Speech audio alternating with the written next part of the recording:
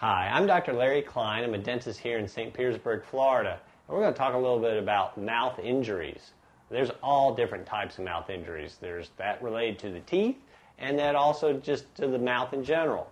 A couple things that come to mind as far as mouth injuries. Simple things.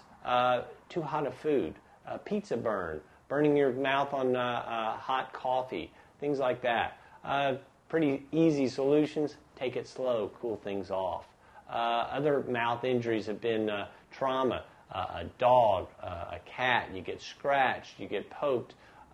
We had one incident where a small child was running with a sharp object in their mouth, fell. It was almost a fatal type of thing. Also, injuries of the mouth involve a lot with the teeth, and of course probably the most of those are involved with sports injuries. A simple mouth guard is a great thing to prevent that. Football injuries, basketball injuries, karate, boxing, any of those type of physical contact sports.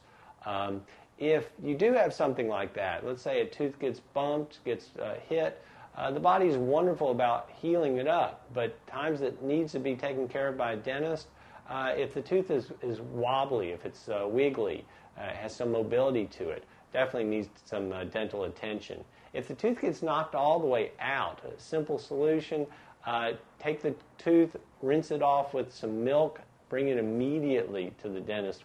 If they can have it within 45 minutes, a lot of times that can be reimplanted without any problems in the future.